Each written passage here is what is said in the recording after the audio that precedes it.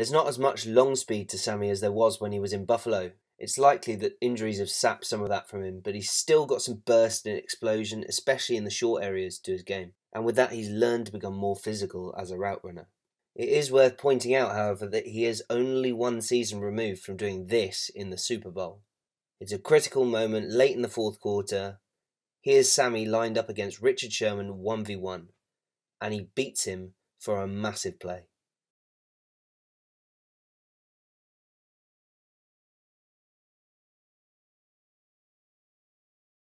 Sherman's in press and the 49ers are sending a blitz, so Watkins knows he has to win quickly. He uses these quick little steps off the line as he's slow playing upfield, which gets Sherman to take a bit of a false step, which allows him to close the space.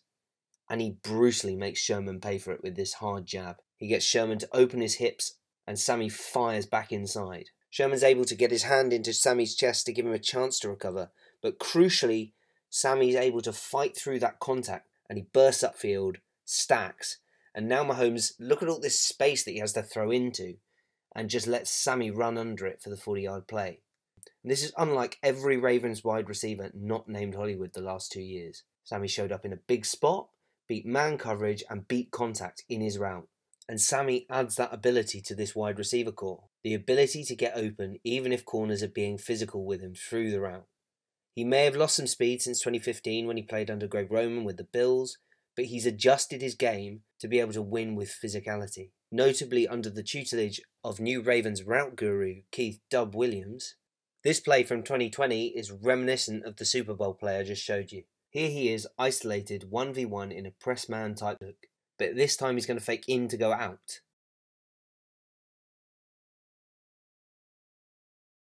We see this quick foot fire and slow play again to allow him to close the distance.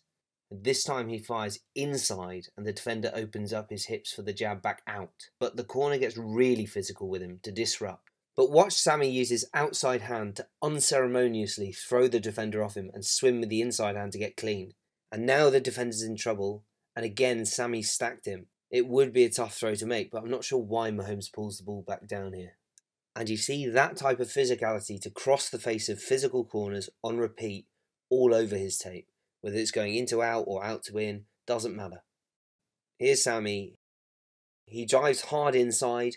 I think he's trying to create a natural pick that the defender avoids well. But again, at the break, he's throwing the defender off him after they make contact. And he gets open. This time at the goal line.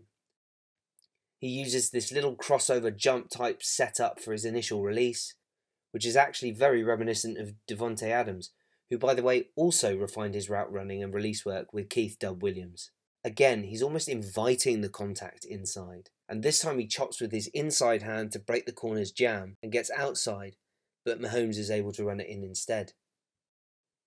In the middle of this bunch, stemming inside, again allowing this contact by the corners early in order to separate at the break.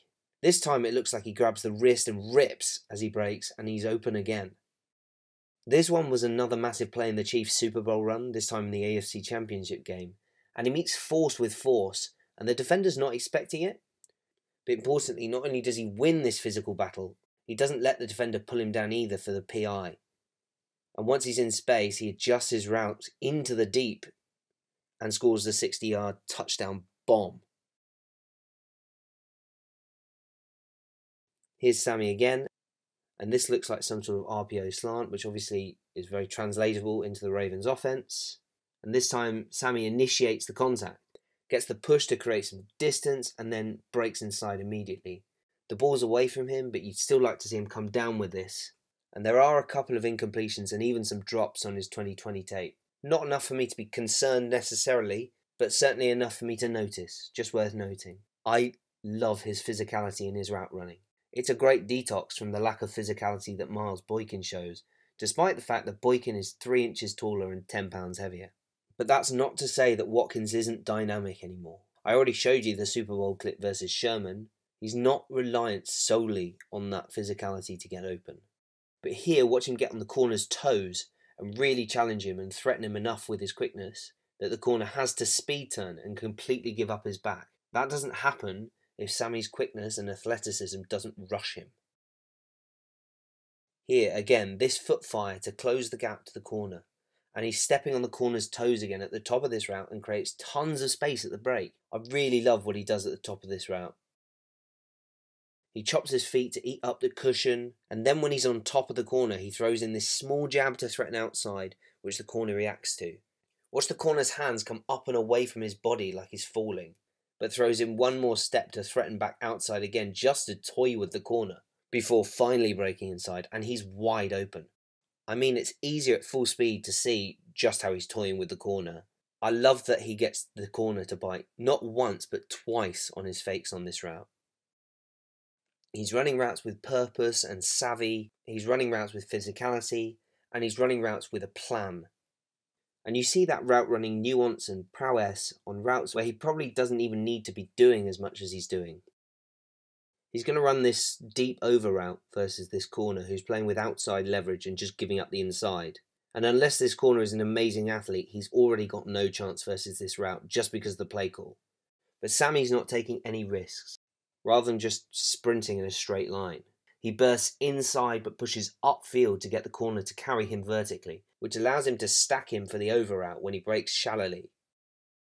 By stemming more vertically and pushing upfield, he's able to create even more separation. He's not a major threat after the catch, but here he is running this drag route. And watch him transition into a runner and burst downfield. There's still some notable explosion to his game. And because it's important to the Ravens, here's Sammy as a blocker.